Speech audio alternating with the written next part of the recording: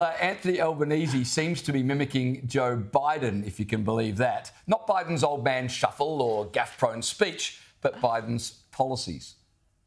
My campaign for president, I made a commitment. That would provide student debt relief. And I'm honoring that commitment today. We will forgive $10,000 in outstanding federal student loans. And today we learnt Albo is following suit. Our PM is wiping approximately $3 billion in student debt. That's after this demographic copped it tough with HECS indexation spikes last year. And here was Labor today spruiking its policy.